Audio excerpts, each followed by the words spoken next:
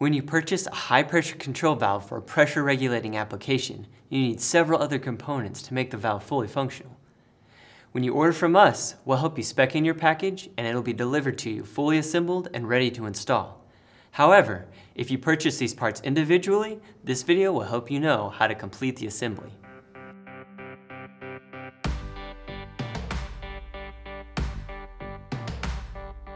I'm Kyle, and today I'll be showing you how to assemble a high-pressure control valve package for pressure regulation. Before you get started, you'll want to put on your appropriate PPE and be sure to follow all of your company's safety requirements.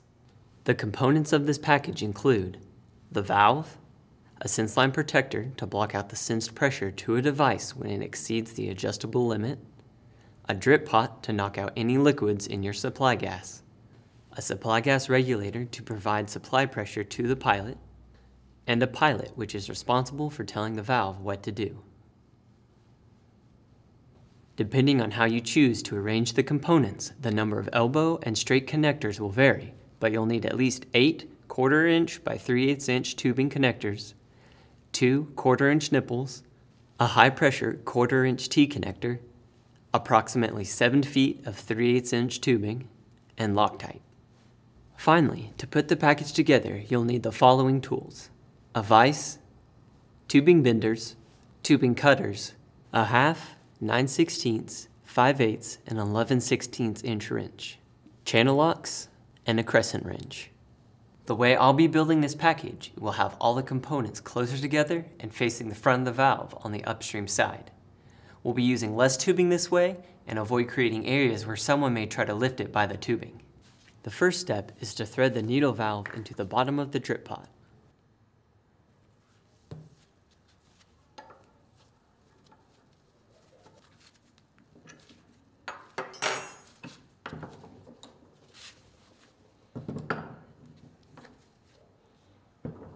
Then connect the supply gas regulator to the drip pot with a 1/4" nipple and Loctite.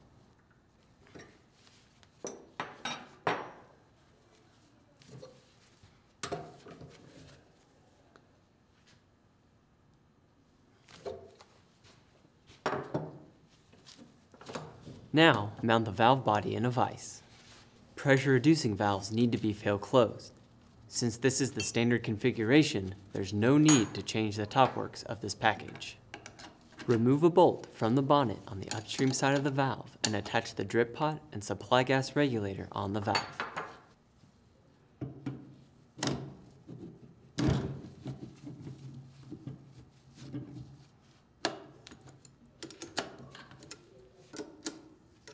Then, attach tubing connectors to the upstream port of the valve and the inlet of the drip pot.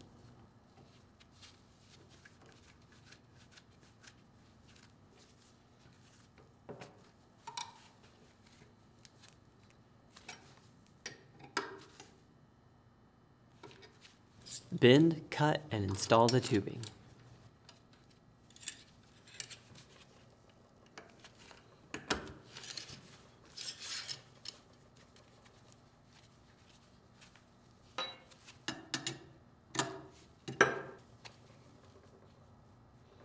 Install the pilot near the drip pot. Remove 2 bonnet bolts and attach the bracket included on the pilot.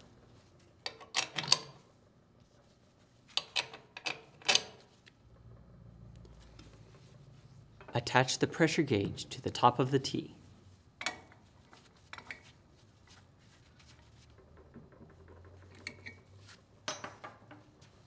Install the outlet of the sense line protector to the T with a nipple.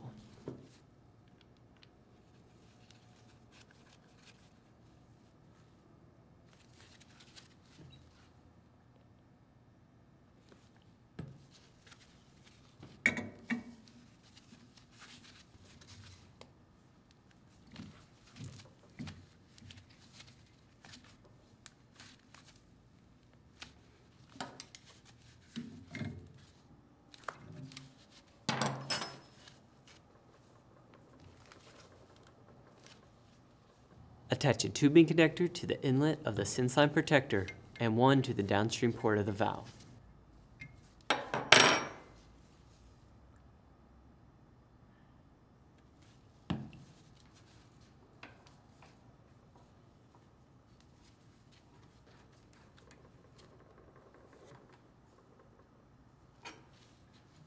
Cut, bend, and install the tubing to connect these.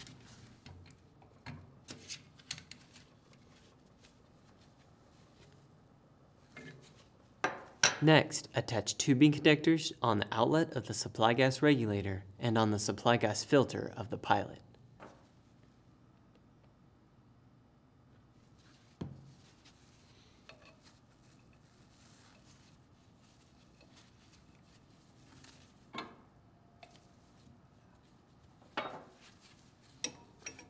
Cut and install the tubing to connect these. The supply gas regulator cuts down the supply gas to the required 30 psi of the pilot. This is preset, so you won't have to adjust it.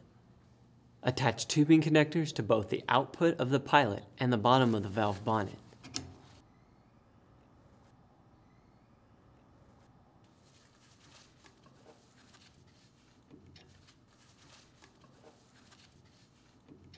Cut, bend, and install the tubing to connect these.